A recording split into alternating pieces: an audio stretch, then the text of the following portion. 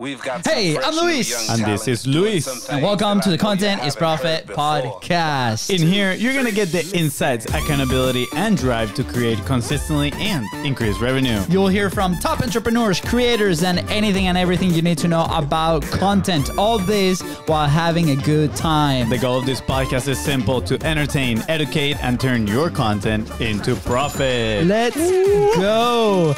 I wanna say something before the topic today. Okay, what do you want to say? ContentsProfit.com is live. Episodes are dropping on our website every single day. There's going to be like 4 new episodes. We're backtracking. I think we're up to episode 200 and something that have been updated. So pat in the back.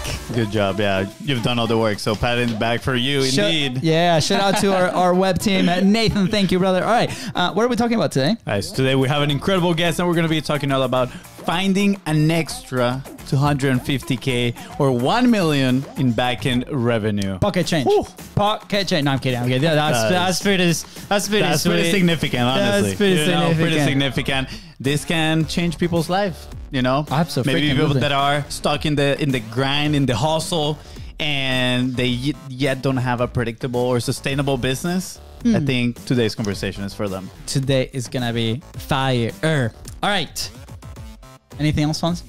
You forgot what comes next. What comes next? Guys, I know. Wait, this is the old cheat sheet. Come on. Wait, this is the old cheat sheet. If you enjoyed today's episode, please don't forget to share it, follow it, like it. All the good, positive things. Leave some reviews in there. Show some love. There we go. I just wanted to know if you were like up to par, you're awake, you're good to go. Okay, sounds good. So we're back with another guest. Today, you are in for a treat. We have a serial entrepreneur who has built multiple 7-figure businesses and earned a spot in the Inc. 5000. Woo, that is right. He's currently helping coaches build predictable, scalable, and sustainable business.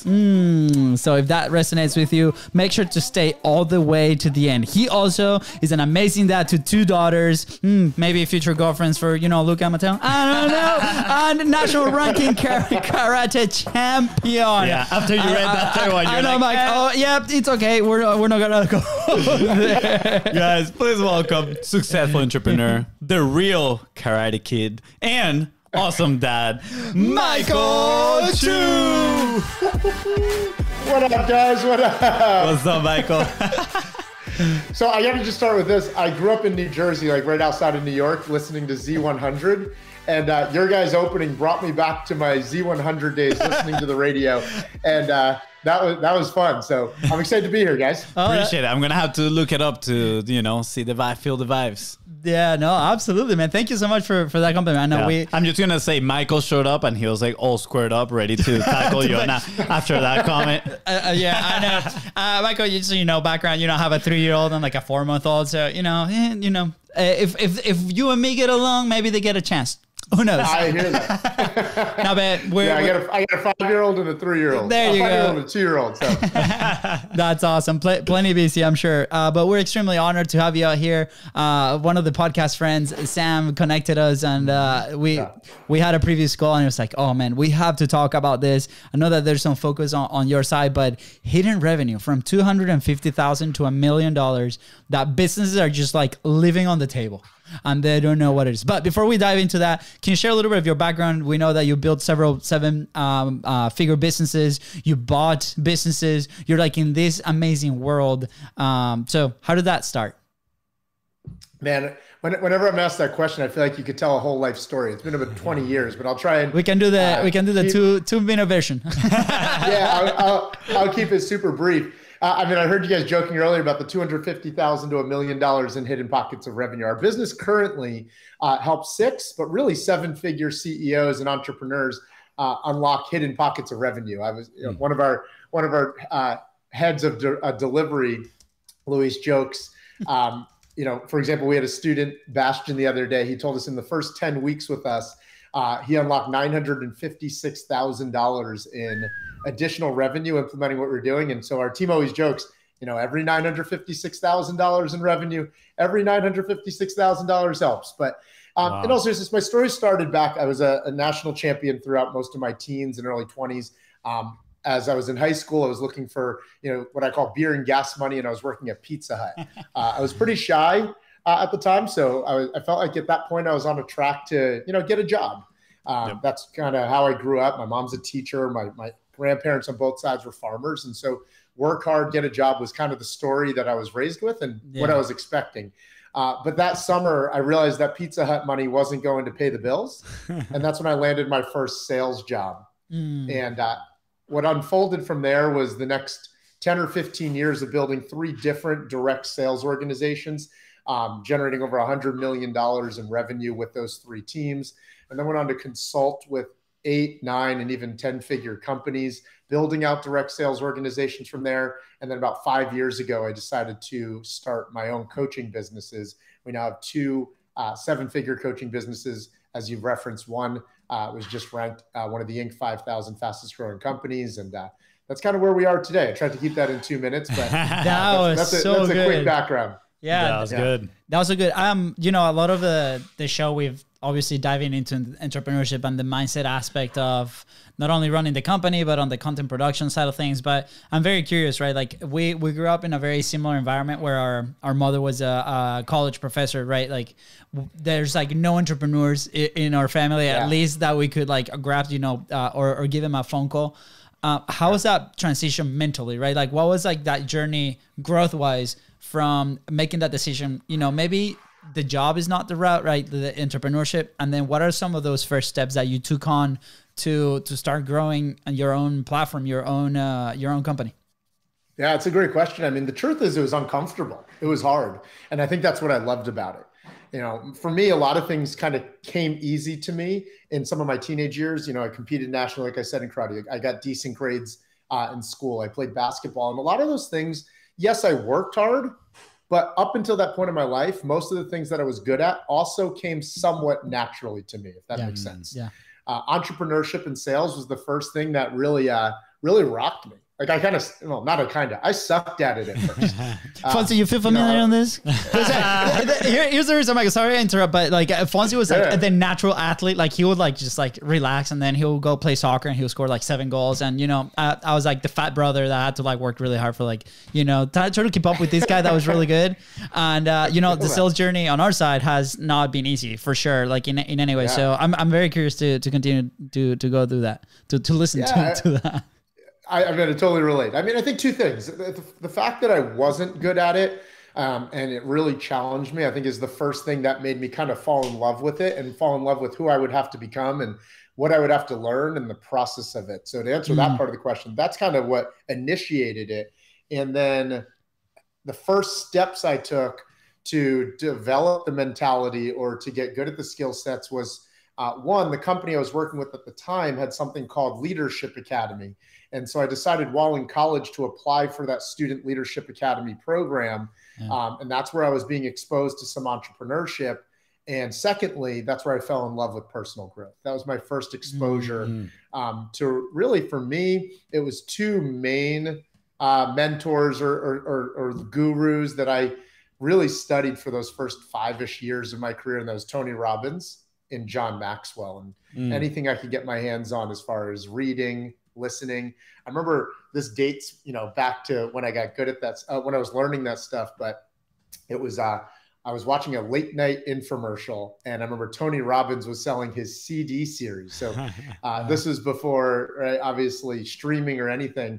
And with the few dollars that I had extra, I remember I called in and I bought his entire CD series. I filled my 6 CD changer in my car. I put all 6 CDs. I replaced all the 90s music CDs I had in there at the time. I remember I put 6 CDs of his, and at all times for the next 3 years, my car became like a mobile library, a mobile classroom. And that really began the process of learning entrepreneurship and exposing myself to that. Yeah, I love that story. That resonates a lot. We used to drive a lot for one of the jobs that we have, kind of coaching little kids on soccer. 300 miles a week. Yeah, 300 miles a week. And we need a lot of Pizza Hut money for that gas over there. And it was a lot of, you know, podcasts and audiobooks, just kind of, and that's what kind of like trigger that thought of, maybe we can do something for ourselves, right? Maybe we can build something. I'm pretty curious though. I mean, you've had a pretty successful career in karate, right? And, you know, I'm pretty sure there are a lot of disciplines that translate from there to what you're building right now. I did practice myself some martial arts, you know, for a little bit, but I never stuck to it. I don't know if you're familiar with Tai Chi. Yeah. I practiced that thing for like a few months, and man, that thing was slow. It was so slow. I would like close my eyes and I was like, okay, go as slow as I can. And then I would open my eyes and everybody was like still at the beginning. I was like, I'm out of here. This is too slow for me. You try Mantis for a little bit. Yeah, you try another, martial art in there. But the point is, a lot of those things, he wants to fight you, Michael. That's what he wants to do. He was like, hey, I was preparing for today, let's go in the cage. We'll have to stream that live as a follow-up episode, part 2. Sounds good. Yeah. Like interview plus fighting. That'll be pretty epic. I'll get my ass beat, but that's okay. I'll do it for the views, Yes. But the point is, like, I met a lot of people that had a lot of clarity, actually, that they practiced that, and they had a lot of discipline. And I was kind of always curious, how does that translate then into real life? Yeah. And now more than ever, I'm interested in how does that translate into an entrepreneur's life? Yeah.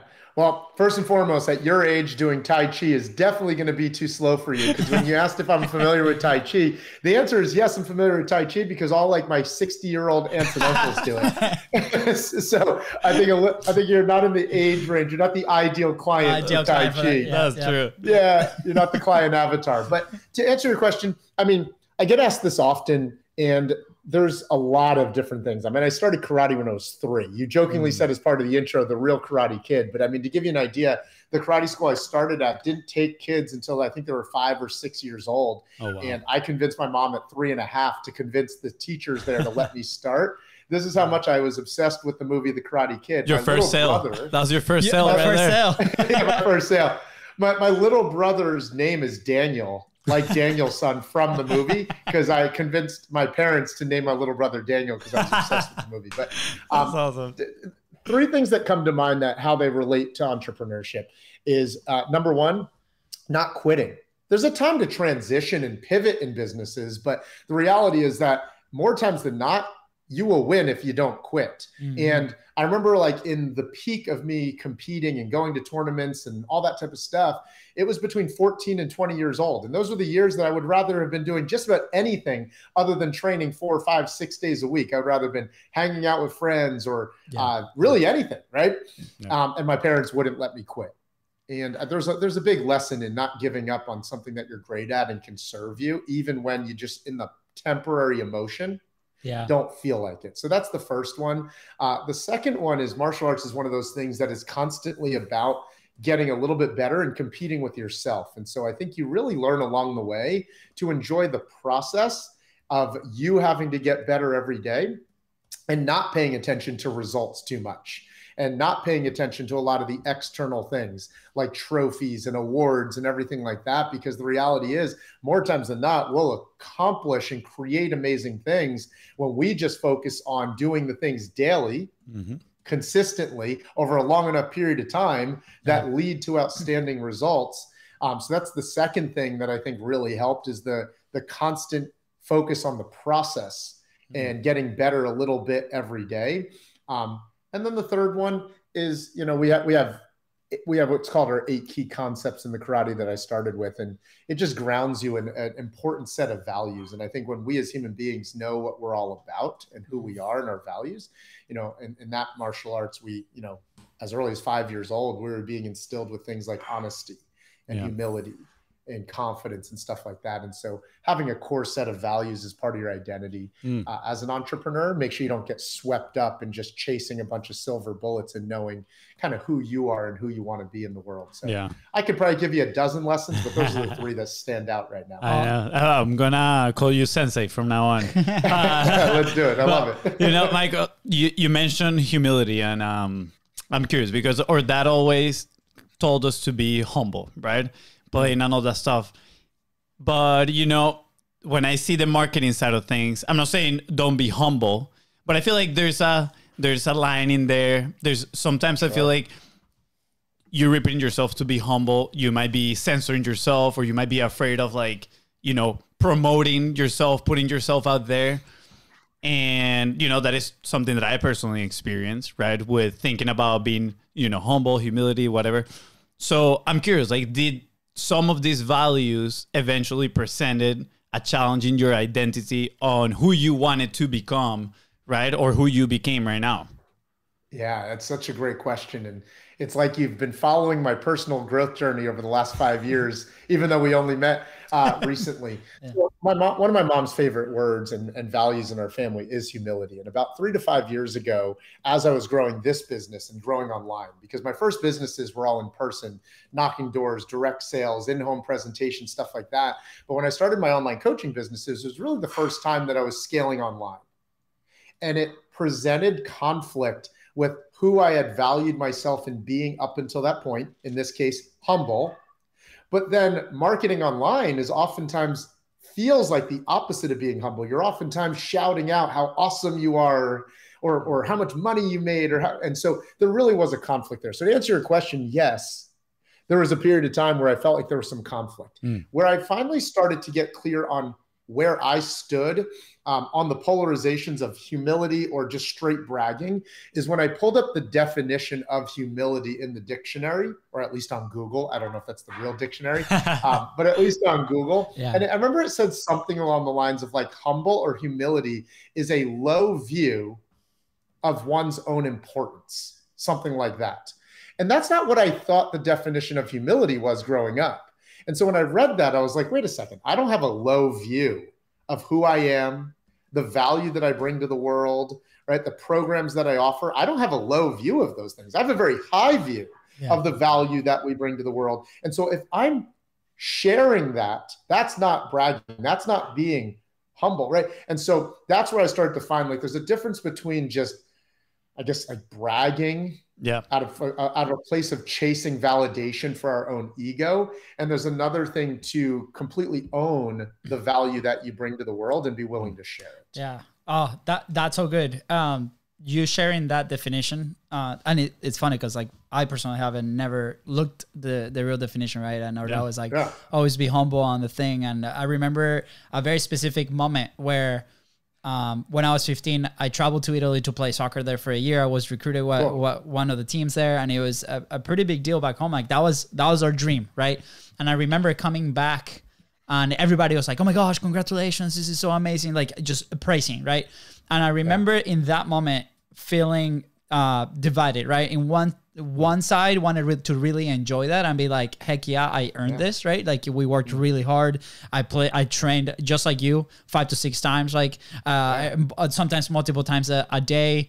During the week, it was like going from one practice to weight training and then coming back home at 9 to do homework. Like it was just really challenging and be like, part of me was saying, hey, yes, like I deserve this and more, right? But the other side was the conflicting side of, no, we got to be humble, right? We got to be like, oh no, thank you so much. Oh yeah, it's, almost by chance. Like, oh yeah, we're lucky. Like, thank God that this just happened. And I remember the decision that I made at the time on how I was approaching that was, oh yeah, thank God, like you just worked out. Instead of like leaning into the real feeling, I was like, yes, I earned this, right? So how does that translate in our journey, right? In the last 5 years that we've been building BIZBROS and the media company and what we do is just that. So last year, I kind of reached a moment where like, screw it and be like, we have to own this, right? And I think that has been part of the evolution of this.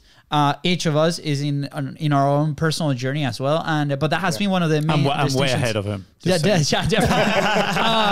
But there's still right. Much more evolved, man. Yeah.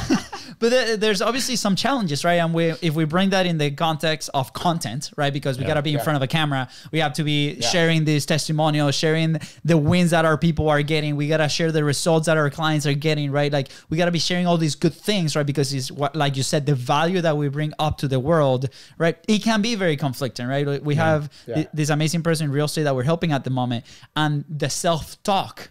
It's funny, we've noticed it in some of the calls, and we record we call it top of funnel awareness content, right? We jump on calls and we do this, but immediately it's like the self-talk is very negative, and I'm like, okay, this is like one of the mental hurdles that we need to go past and shattered. And that's why we love these type of conversations, because hopefully it's going to help somebody that is having that fear of getting in front of the camera, whether that's a CEO, CMO, they're trying to delegate it to a team because they don't want to do it themselves. Like, we got to own those things, because the value that we bring to the world is so important. So thank you so much for bringing that reflection to the show. And if I can add one thing to that, I think, you know, at least where I stand currently, and I reserve the right as I continue to evolve myself, you know, I might think differently years from now. But as far as right now, I think the distinction there with the conflict between humility is about intent and energy, right? And intent and energy behind, am I sharing this to take and to get, right? Validation of my own ego, like, come on, guys, look how awesome I am. Or is the energy and intent of me sharing this to give, to inspire, right? And I think when we're sharing just to get, it does feel a little bit like it's all rooted in ego, and someone would come to you and say, hey, like, I think you could benefit from being a little more humble. Yeah. But when it feels, or the energy, the intent behind sharing it is like, hey, look at what I did, take it or leave it. I think it could serve you though. And it's very much unattached for yourself, but it's about what it can give to others. I don't think that carries a brash, bragging energy to it. I think that has a lot of humility rooted in it. And so the distinction I stand is right now, where I'm willing to just blast and share how awesome I think our programs are, or my company is, or how awesome I think I am, right? Is when it's in a grounded state of the energy of giving. Yeah, so absolutely. I just want to share that. Yeah, we've had some conversations in the past that there's a fine line between confidence and, you know, bragging, and it can easily be sensed, right? Like, that energy can be sensed by, you know, whoever's on the other side of the conversation. And when it's confidence, you know, it gives confidence to the other person to make a decision, right? If you're selling, let's put on the context of selling. If you're confident, the other person is going to feel confidence on making a decision of going with you. But if it's bragging, right, again, thin line, but they're going to know, and they're going to be like, ooh, they are BSing me right here, right? And they just going to move on to the next thing. Facts. This was so good. All right. So you've built multiple 7-figure businesses. I've sold a ton of money and have added a ton of value to a bunch of companies. I think the figure is like 100 million in sales, something like that, or more than 100 million in sales, right? Yeah, over 100 million. I mean, so ready? Watch. Here's the humble side of me. I knew it. I was gonna say, don't be humble. Say it. Just say it. The humble side of me coming out is like, and yet I still feel like we're so small in the big picture of, you know, revenue in the world. But yeah, the sales organizations, the teams that I've run have generated $100 million in sales revenue. That's awesome. So my question is, like, on our side, right, we build these fractional content teams, right? And it has been an interesting journey on how we got there and how we've been able to develop internal systems and processes to be able to deliver, right, on our product and our service. I'm curious, like, when you made that transition, right, like when you started building those teams, what are some things that people should be looking forward, right? Because we do believe that every single company needs to be their own media company, right? They have to have like that internal team. How is that translating currently is like, they just bring a video editor and then they figure out that we need scripts, and then we figure out that we need to like distill information for the clips and the short form content that's coming out and blowing up, right? So all these pieces, obviously the ecosystem is evolving very quickly, but at the end of the day, right, each company should have that internal team that happens. So, you know, where we sit in there is kind of like have in the middle, like if they're not quite full internal team, we're that fractional team that comes in, and we've done that transition to full-time, bringing like a full-time team for them. But I'm curious, like obviously we've come out on the content side with challenges. On the sales side, what's something that people should be looking forward or keeping an eye on as they build their own internal teams? So I want to make sure I'm understanding the question you're asking, because sales and marketing is such a deep topic that I could spend the next 6 hours talking about. Yeah. So if someone owns their own company and they're building out their own sales team, so what are some things to be aware of? Yes, absolutely. Let's focus on the team side, right? Like what are some like maybe frameworks, principles that we should be like sticking to, right? We love to talk about principles instead of like the tactics, right? Tactics as just little things that we can sprinkle here and there to boost things. So if we can focus on that would be amazing. Yeah, I mean, the first thing to look at is their mindset about sales, right? Like, do they get excited about building out a sales team, or do they view sales as like an obligation? Like, I don't love sales, but I have to. Like, is their mindset behind sales that sales is a good thing? Sales is a service. Sales is the bridge that, you know, bridges the gap between the problem that a client has and the solution that we want to bring, right? And so the first thing to look at is the mindset that the entrepreneur or business owner has behind or about sales before anything else. Yeah. Then from there, the second thing is, yeah, right. It's not just about the strategies. Then the second thing I would look at is it's not just the tactics and the strategies, it's the principles. And so at that point, I would look at what is the culture that we are cultivating within the sales organization that breeds a winning or championship or producing team or organization. Yeah. Right. And so, think about it. Like, you can give someone the perfect script, but if the culture of that sales team is we cut corners, or the culture of that sales team is we don't finish strong, or if the culture of that sales team is that hitting targets doesn't matter, they could have the perfect strategies and still be in an environment where they're not going to produce or win. Yeah. So the second thing I think that is extremely important to look at is the culture of the organization that's being produced. If you're a sports fan, it's like, the Patriots and the Jaguars, they might run a lot of the same plays. They might even have a lot of talent on both of their teams. Why does a certain organization, or whether you're looking at the Yankees and the Marlins, or whatever sports team you're looking at, right? Yeah. It's like, why do certain organizations find a way to continue to thrive? It's rarely just because they run better plays. Yes, talent is important, right? That gets undermined. Like, yeah, you got to go get talent and players, but also put them in a winning culture and thriving environment and organization. And then lastly, clarity on top of funnel of three parts, right? Lead generation, lead cultivation, lead conversion.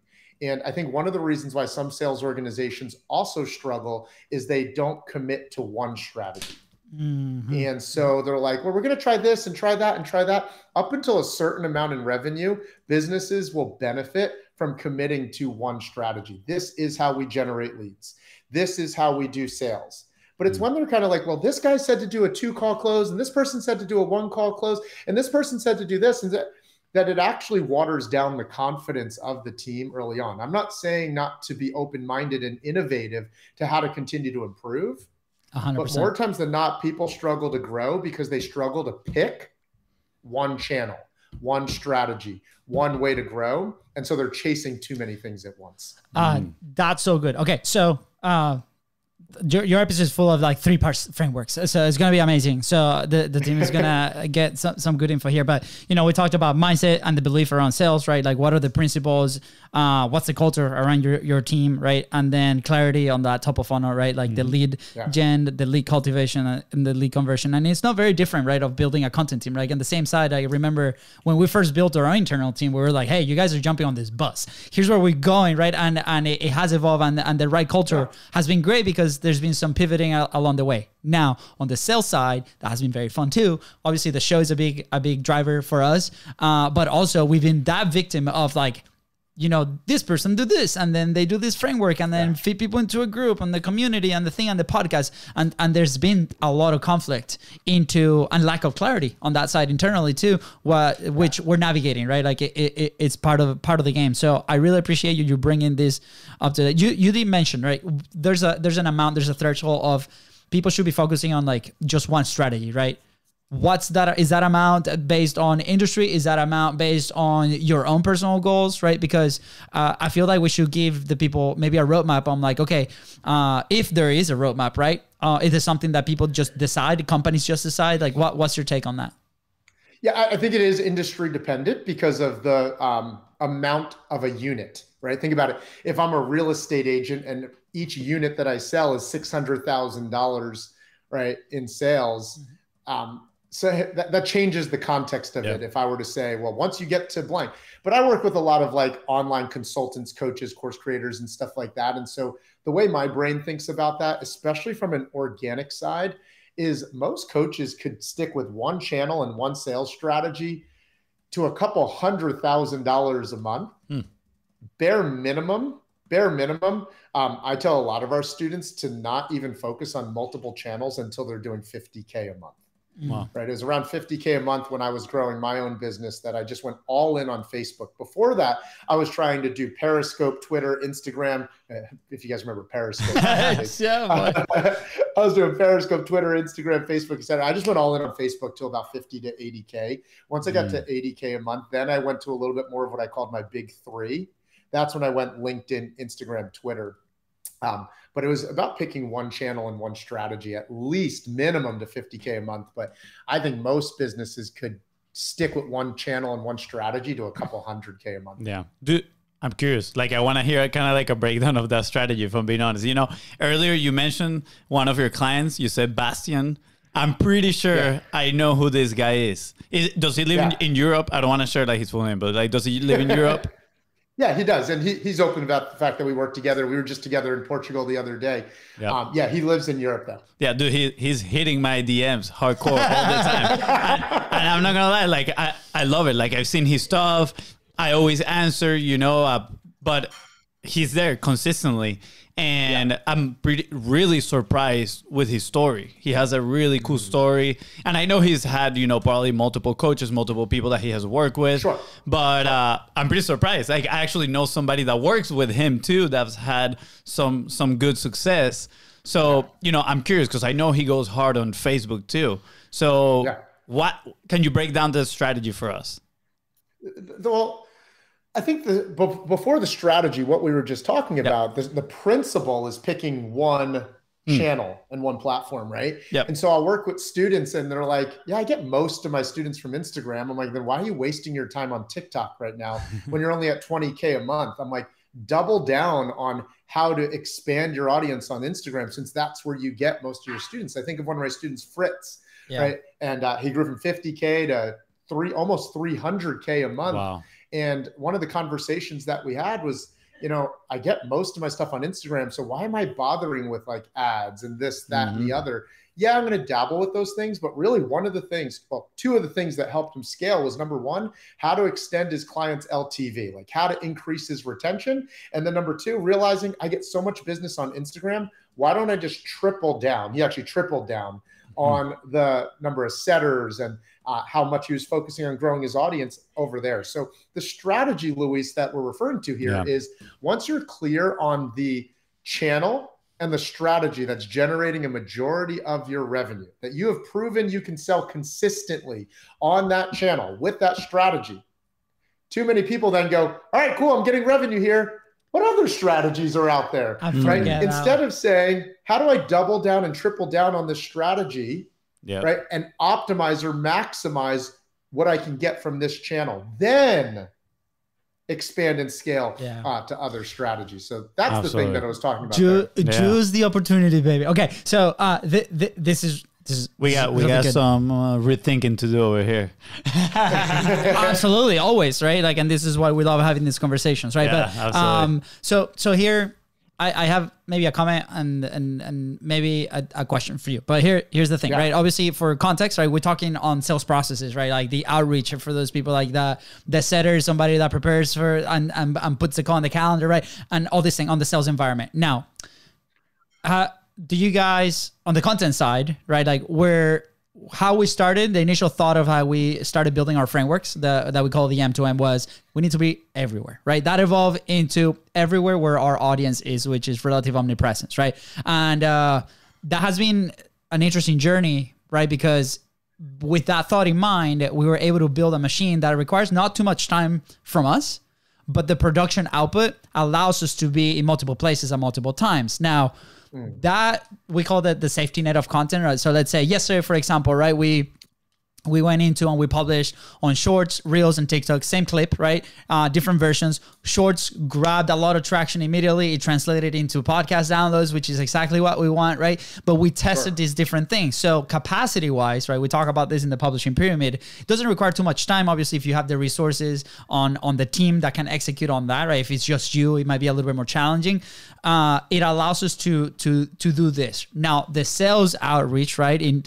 That's why the podcast is like one of the funnels for us, right? Is the people that listen to us, higher quality, they spend more time, they come to us and they request.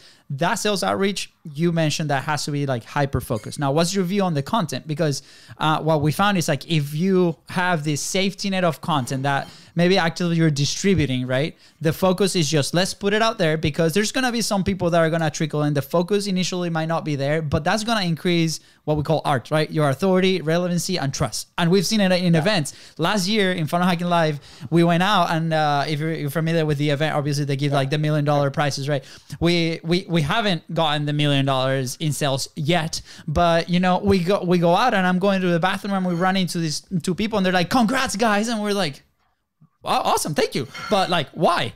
And they're like, "Are you guys receiving the, you know, the Tucumã Club?" And we're like, "No, but I see you guys everywhere," right? So the perception of that audience, right, of us being present everywhere, and that depends on many things, right? Whether that's the service or the product that you sell, like different things. But it was very curious in my mind. I'm like, the perception of people outside is normally way higher than what we consider inside. So I'm very curious on your side, on the content side. Have you guys thought about that aspect? How do you guys tackle it with your students or your companies that can help that sales process or that sales principle that you guys implement?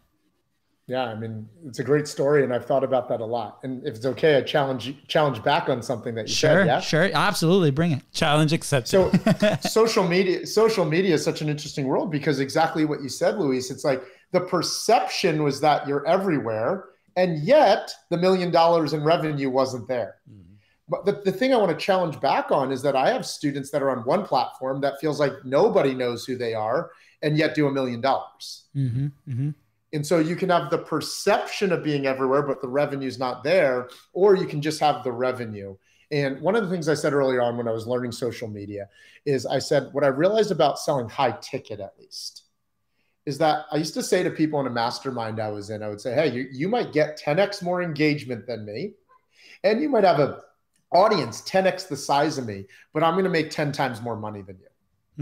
And at the end of the day, that's what most people are in the business for, is not just the fame, but also early on to make the money. And so the reason why I got clear on that, and the reason I was saying that, is because, you could be to omnipresent. That's a point you brought up. I don't have a fault with being omnipresent. I think being omnipresent is important. I have two beliefs about, being omnipresent early on. Number one, if it doesn't cost you a lot of resources, time or money to duplicate it, then of course, be omnipresent. But if it's number two, taking away from your focus in generating revenue, that's where you want to niche down, right? That's where you want to focus down on where you're putting your focus. But if it's not costing you time or money, then reduplicate everything. But go all in on one channel or one strategy until you're generating the revenue. Yeah. Second thought. Good. No. We'll hit your second point real quick. By the way, what you're saying, I agree 100%. So part of our job is explore content frameworks, right? Like, so we test a bunch of stuff.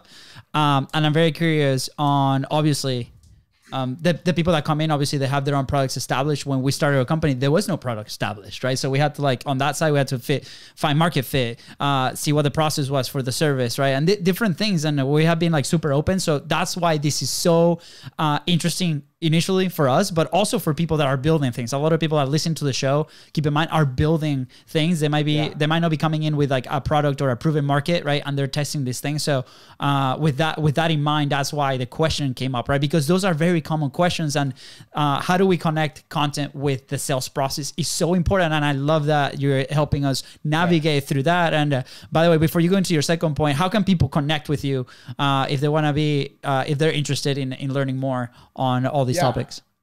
Well, for sure. If someone wants to learn how to unlock all the hidden pockets of revenue, whenever I'm on a show, my team puts together a free bonus. You can just go to www.champdev.com/free.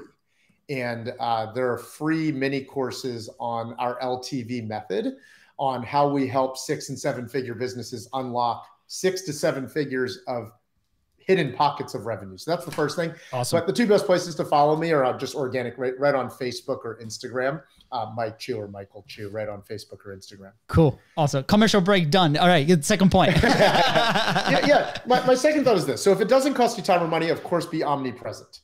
But more times than not, when someone's first getting started off, is also knowing how to niche or channel down how they're writing their content. I remember the first 2 years I tried building my business online, I made $2,000 in 2 years. And so I wasn't figuring it out. And here's why. I think a lot of people do this when they move online. They want to be viewed as an authority. So they oftentimes start duplicating the type of content that true authorities are putting out. So that would be like someone being like, I'm going to start doing reels just like Alex Hormozi's doing. Oh, 100%, 100%. Yeah. Or I'm just going to start putting out content like Tony Robbins does, or Gary V, or whatever, anything like that. And the problem is, the only thing they're missing while they're trying to be omnipresent and look like an authority is they're oftentimes lacking the depth of actually being the authority, right? Like you can make content like Alex Hormozi, but you're missing one thing. Having just sold your businesses for whatever the number was, $46 million, right? And so you're missing that context. Here's how to bridge that gap, and how I, with a small audience, was able to grow my business as quickly as I stopped trying to write content from a place of like just teaching the generic. And I started more sharing my story like a daily online journal about what I had went through. I actually heard Alex share this on a podcast recently. He put it into words better than I had ever even put it in. And he said he just shifted his content from how to how I. And when I was writing content when I was brand new, it was just like, hey, I'm not the weight loss guru for everyone. My first business is a peak performance business for direct sales leaders, entrepreneurs, and executives. And, you know, I'm not the guy that you're going to put on the cover of Men's Health. Oh, come on. You might put me on the cover of Black Belt magazine. I'm not the person that you're going to put on the cover of like with the perfect physique for like Men's Health or something like that, if that makes sense, right? And so if I just try and write content all about like how to have the perfect physique as if like I am the expert for everybody, most people would be like, who the hell are you? In fact, I remember I tried testing ads and people were like, you're too Asian to teach me how to lose weight. Stick to karate, right? Or they're like, you're too scrawny to teach me. I think this shit was hilarious. Like, but when I finally shifted to how I finally put muscle on while being scrawny, how I got back into the best shape of my life after building my first 7-figure business, all of a sudden the right people started coming to me. So my second point was, yes, be omnipresent to get attention. But at the end of the day, if you want to focus on just converting and connecting with the people you're meant to serve early on, it's not about trying to be seen by everybody. It's about connecting with the right people. Yeah. I'd rather connect with less people that are more highly aligned to serve than connect with a lot of people that I'm low qualified to serve. And so those are my two thoughts on content and omnipresent. And especially when early on. studio claps, the audience going crazy, golden boulder moment. There you go. Especially when you don't have the clout that Hormozi has in selling his business yet, or you don't have the name Tony Robbins says. This is how you more deeply connect and convert clients. That's awesome. I loved it. Just gonna put this out there. I think what you're doing, what we do, is a match made in heaven. We just need to talk about offline about this, but no, it's so awesome. Cool. Jokes aside, this is great. You know, there's a ton of notes obviously over here. So, one second, real quick. I've been enjoying it. That's why I'm speechless at the moment. My head is like running 1,000 miles per hour. I'm just taking notes over here. But I love the way you put it on the how to and how I was, you know, kind of like thinking about it right now. The how to kind of talks to how you can do this by yourself, right? Yeah. The how you are like your biggest testimonial. And usually a lot of people are trying to sell something that they already experienced, that they already changed, right? So you are your best case study. And by saying how I guess people can put themselves in your shoes and then imagine themselves being that successful and then thinking, okay, how do I do this? Let me go to the source, right? How can I shortcut the success by talking to the person that already done it? But when you put the content as how to, you're just telling people, go do it yourself, I feel like. And that is such an important point because, like you said, most people just go for the how to, right? Type of deal. I'm going to start implementing the how and then I'm going to report back. I'm going to let you know. I'm like, Michael, this is great. And for credit due, I heard Alex say the how I versus how to. Yeah. So he gets credit for the verbiage. But when I heard him say it, I was like, holy shit, that's exactly the shift I made when I was growing my business and I was stuck at 2K. And then I went to 2K a month and I went to 30K a month and 50K a month in the span of about 3 to 6 months. And that was the big change I made. I just started writing content to my ideal client, sharing my journey instead of trying to look like an authority to everybody. So that's awesome. It's funny how you mentioned this. We just, with one of the people that we help on with the content teams, they just shifted from a weekly podcast to a daily podcast of literally sharing the how I and different things of inside of their business. And in the last 3 days, they're relaunching a book. It's been really, really positive, right? So as you mentioned that, also that was one of the moments of clarity that I was like, very interesting. I'm going back in our journey, right, with a 45 Live. We had like 3 seasons of that. We brought some people on into the challenge. That was a lot of what we were doing there. So a lot of gold in this episode, Michael. I know that we have a few minutes. I'm gonna write a post on how I became a master of Tai Chi. Bro, you're too Venezuelan to teaching Tai Chi. I'm just saying. Seriously. Seriously. I need like 40 more years to be able to go at that speed. I know. Michael, couple last questions, right? Like, so for somebody that's building their own platform, whether that's on their sales side or on their content side, what's something that they can do today to move things forward? To move things forward on their content side?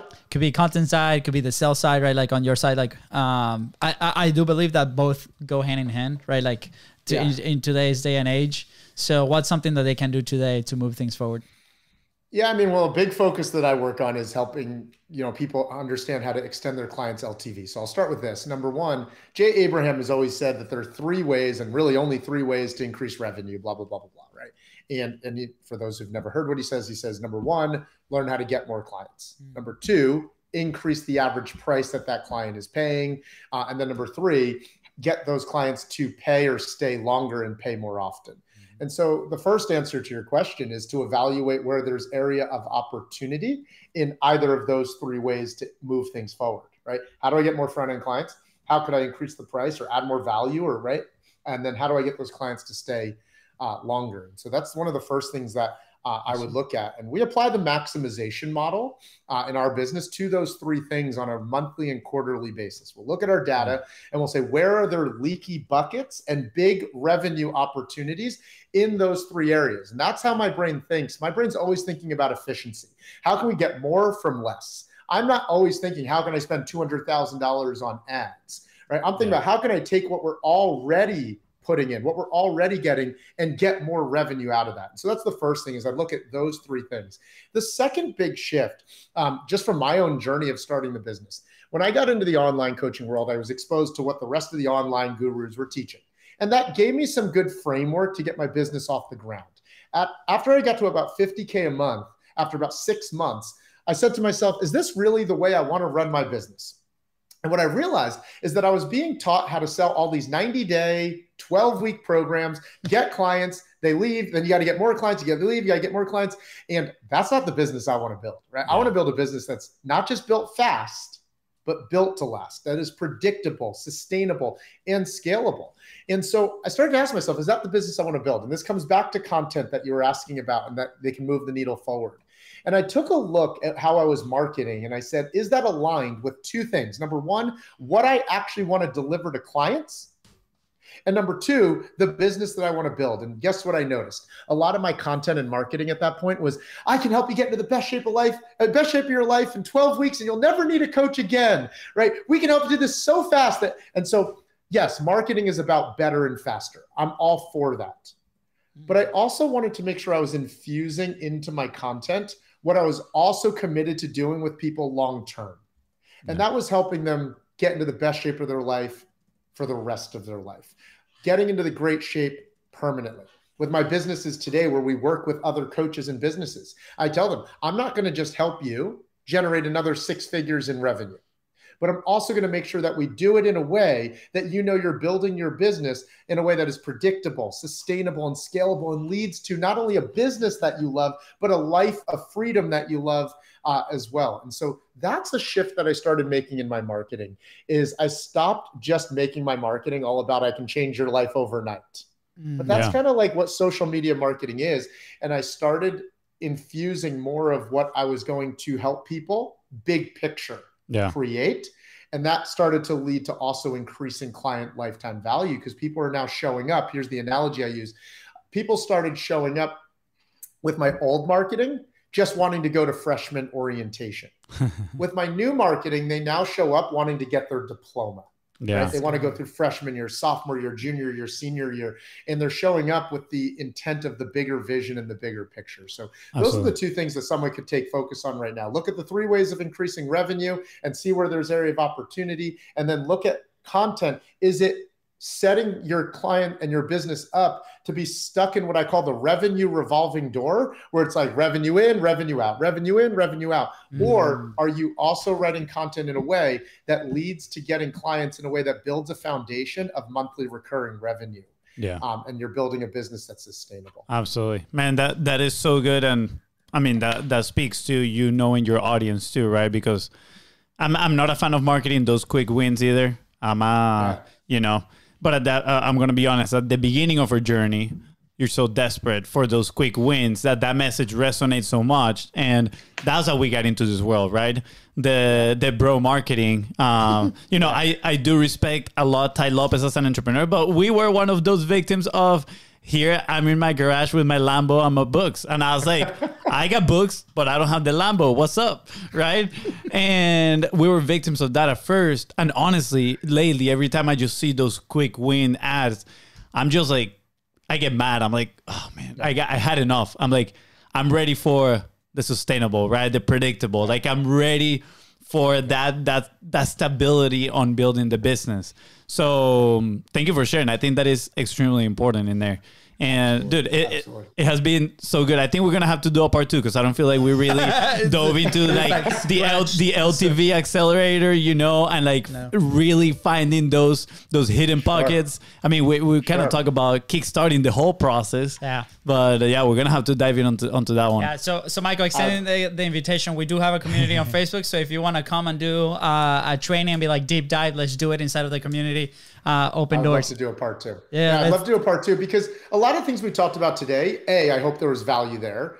And I also think this is what our whole industry naturally wants to talk about, right? Yeah. How to write content, how to get more clients, how to get more clients, how to get more clients. So if I could just say this one last piece. Yeah, absolutely. There's nothing inherently bad with the conversation and topics we talked about today, because that is an important part of business, is getting more front-end clients. Like I just said, Jay Abraham, right? More clients, pay more, stay longer. Yeah. Right. But the reality is that where I think our industry would benefit to evolve right now is that it feels like at least we only talk about getting more front-end clients, but that's what leads to that feeling of burnout. The number of people in this business that build a business for 2 years, 3 years, 5 years, and then burn out, right? I mean, I had an opportunity to buy, and people still reach out to me to this day to buy their businesses because how they're running the business, while it made them money quick, they burnt out. Yeah. And that's because our industry is not talking enough about how to generate pockets of revenue, monthly recurring revenue, by getting clients to also play full out, like get incredible results and stay for years. And so that's when I realized I had something different with my Health and Wealth Academy. Most people said you couldn't even build an online fitness business organically to 7 figures. And I remember I woke up after 2 years and we had $80,000 to $100,000 a month in recurring revenue on the first of the month before we even sold a new client. Yeah. And that's when I realized how I was building my businesses was different than, you know, necessarily how the rest of the industry was teaching to run the businesses. And that's what led to the LTV method. So I'd love to do a part 2. After the first of every month, your sleep must have been like incredible. Be like, sleeping like a baby. Sleeping like a baby. It's like, oh yeah. Yeah, that's awesome. Yeah. Michael, last question of the show. I know that we have to head out, but where will you be if you never started publishing? If I never started writing content? Yep. It's a great question. Where would I be? It's hard to look back and know for sure. I would probably be doing a couple things. I'd either be consulting sales, or I'd be consulting the sales departments of 7, 8, 9, 10 figure organizations. I already was doing that when I started writing content. So I'd either be consulting businesses, primarily building like an investment fund, real estate investing and stuff like that, which is another thing that I enjoy. Or I probably would have at some point asked myself if I could build a business through martial arts. My family owns a karate school back in New Jersey. I'm down here in Austin, Texas. So I don't get to be as connected with that world anymore. And so I might have considered starting a brick and mortar business like that, but I didn't want to be tied to a brick and mortar. But if I didn't start content, that might have been the direction. I was going to ask if you're going to build a karate. Is it called a dojo? Is it a dojo or no? Yeah, depending on what type of style, but dojos are pretty common. Yeah. I was gonna ask. I was pretty curious. I'll be like, hey, I'll sign up. I'll teach the Tai Chi classes. Fun fact, Michael. Like FONZI, we have a domain. It's contentdojo.com. No, it's Content Sensei. Content Sensei. Yeah. Nice. And it's somewhere in there. He's like, he bought it like 3 years ago. And I'm keeping it because I know that thing is gonna go far one day. I was like, this is a good one. This is a good one right here. I shouldn't say this out loud because someone might go buy it and then try and arbitrage it to me later. But based on that, maybe I should go buy the LTV Sensei domain. Yes. Do it now. Do it now before tomorrow drops because they're going to flip the domain on you. Because one of you is going to go buy it right now and try and sell it to me tomorrow. We're like, too late, Michael. Man. Awesome, man. Michael, anything else you want to add before we head out? No, it was a pleasure being here. I hope there was value for people today. I would love to do a part 2 purely on LTV stuff because I think people could get value from that. But it was an honor being here with you guys today. Yeah, I think we're gonna have to change the headline of this one. But Michael, I think I might be in Austin in about 2 weeks, so I'm gonna hit you up when I get there. Next week, dude. Next week. Oh, next week. We're gonna be in Dallas. I'll be in Miami next week. Come on. No. But next week is Dallas, and then the week above is when I will be going to Austin. Oh, so you're just going? I'm just gone. I'm gone. If I'm in town, hit me up. We can do some Tai Chi. Let's go. Yeah, guys, for those listening, we're going to be at Podcast Movement next week. Starting on Wednesday, we speak on Thursday. So if you're there, hit us up. Michael, it's been an absolute pleasure. And with that being said, thank you so much for tuning into the Contents Profit Podcast. Go ahead and follow the show in your favorite podcasting platform and on social media at BIZBROS Co. That is Ryan and Michael here, help you move one step closer towards your goal. Please don't forget to share this episode and leave a 5-star review. See ya. Bye, guys. Love you guys.